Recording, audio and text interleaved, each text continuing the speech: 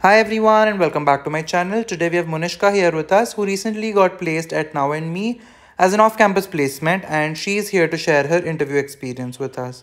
So let's go and talk to Munishka and get to know her experience. So Now and Me is a very good company. It's a startup, and let's get to know more from Munishka. So, hi Monishka. Firstly, welcome to my channel and congratulations on your placement. Thank you so much. Thank you for having me on your channel. I am very pleased to be here. Yeah. So, would you like to introduce yourself first? Sure. I'm Manishka Vijayvargya and I recently finished 4 years my VTech at VIT Chennai in computer science. Apart from that, I'm also doing a BSc in data science and programming from IIT Madras. It's an online course. So I've done a couple of internships in the past and projects and everything. Apart from that, I really love dancing and I love reading books and everything. I came across your YouTube channel and I saw a few videos. It was very inspiring. I think you're doing an amazing job. Thank you so much. Thank you for saying that and thank you for introducing yourself. So, you can now tell us about the hiring process, like how many rounds were there and what they comprised. Sure. Actually, I had emailed my resume to them on the careers email, and after that, in just a day or two, I received their email back saying that my resume has been shortlisted. So I believe that there's a resume shortlisting process that they have, Okay. and after that, I applied for software and data roles. Okay. So they had an opening for backend developer role, Hmm. and they had given me a task which I had to complete. So basically, it was about making APIs and stuff like that, and there was no timeline to it. I could take how much ever time I wanted. Okay. At the same time, there was no specific tech requirement. Also, they asked me to use whatever I was comfortable with. Okay. So I think that was something that was very good. Yeah. And at that time, I was new with backend, so I didn't have a lot of experience and I had to learn a lot of things from scratch. So I did. It took me around 2 weeks to finish that task, Okay. and I created a few APIs and Hmm. user authentication and everything. Hmm. So I finished that. I uploaded it on GitHub and I shared the link with them. Okay. It took them a week to get back to me after that, Hmm. saying that my task has been approved, and after that, they set up a technical interview. Okay. So that was with the technical lead, Hmm.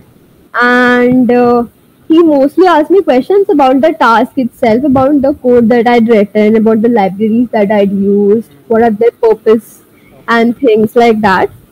And he asked me a few questions in and around my experience. Hmm. At that time, I was trying to shift from data to software, so he asked me about why I want to make Hmm. that switch Hmm. and about the projects that I worked on. After that, it didn't last long. It was short, like 30 minutes interview, Hmm.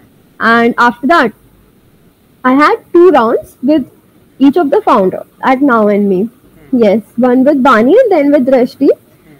So Now and Me is quite a new startup, and it's just coming up slowly. Hmm. So they were more curious about why I want to join Now and Me and what my experience is going to be like, so that I'm clear with Right.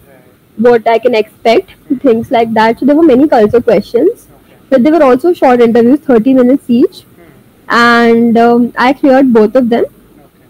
So after that, it took them some time again because there were a lot of candidates. So it took them a lot of time after that, like 2 weeks around, Hmm. to get back to me again, Hmm. saying that they were keen to have me on board. Okay. Okay. Yeah, That's really great. Congratulations again. thank you And so much. yeah, thank you so much for sharing your experience. Do you have any suggestions for people who want to get into good companies or anything that you learned from your experience? Yes, one important thing that I've learned from my experience is that it's very important to keep giving interviews and keep pushing yourself out of your comfort zone. Because in my previous internship, there was a time where I think that I was very happy with my role and the company, so I was not necessarily looking Hmm. out for better opportunities.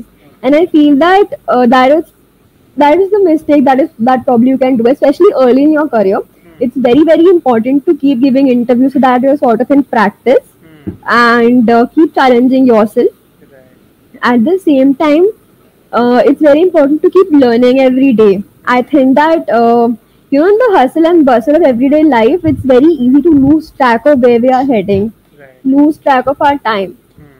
So I think it's very good if you can keep a check on how you're spending your time, Hmm. if you're learning things every day and sort of the direction in which you're Right. heading. It's very important to learn new things every day and keep practicing whatever you have learned. Hmm. Hmm. Obviously, as a software developer, DSA is very important, Hmm.